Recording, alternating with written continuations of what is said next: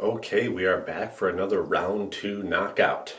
Coming right on the heels of the round 1 battles, we have 2 winners from their respective battles. We have Blend 100 from Breakaway Matcha up against the Uji-hikari cultivar from Thes Du Japon. No brewing in round 2, of course, so let's just get right back into the tasting and see if we can push one of these guys right into round 3.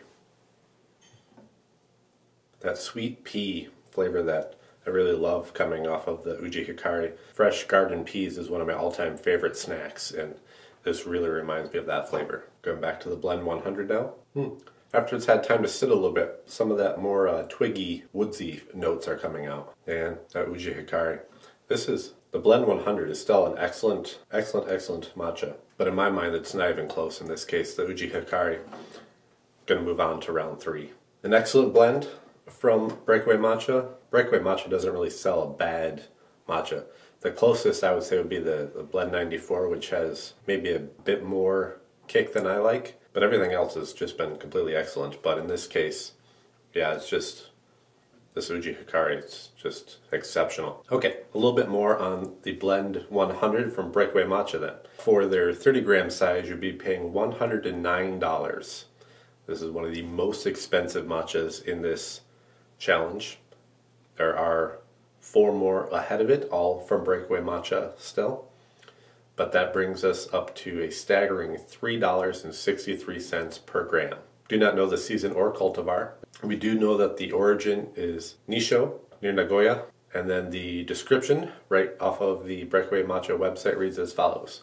The first thing you notice is the creamy body and smooth mouthfeel that resembles a perfectly pulled espresso. The color is a hallucinogenic bright green. It has sweet aromas redolent of fresh young grass, young bamboo, raw sugar, and chlorophyll. It has the ethereal vegetal notes of just picked asparagus and sweet peas on the vine, balanced by earthier, umami-laden undertones of perfectly grilled mushrooms.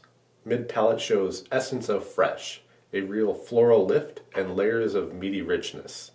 The catechin-rich, subtle, astringent treble notes on the finish bear remarkable similarity to those of a great Burgundy. The finish is long. It keeps delivering these sweet flavors long after it's swallowed. Turns all previous expectations and experiences with matcha on its head. It earns a perfect 100 score. Elevated growing region, very pristine environment, incredible terroir. One of the rarest and most delightful Epicurean experiences in the world. I really love some of the descriptions on the Breakaway Matcha website, especially for their higher end matchas. It's very evocative. And again, this is just a wonderful matcha. But if I'm looking for the best matcha for me, it was no contest. The Uji-hikari, clear winner in this battle, which means that our bracket now looks a little something like this.